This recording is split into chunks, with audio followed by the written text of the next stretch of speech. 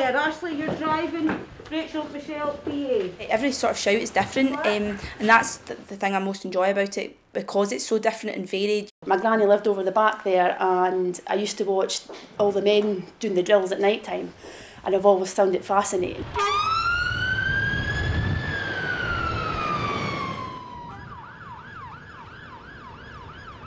It was in 2019 I did my driving. There was a shortage of drivers for the actual Campbeltown station, so I do get quite a funny look sometimes, as if, oh, it's a woman driving that.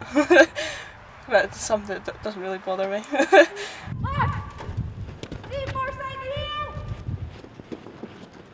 We are very keen to try and encourage more women to join the fire service in their operational roles. We've already had a number of positive action events. That's an opportunity for females to dial in and find out more about the service and how it might suit them.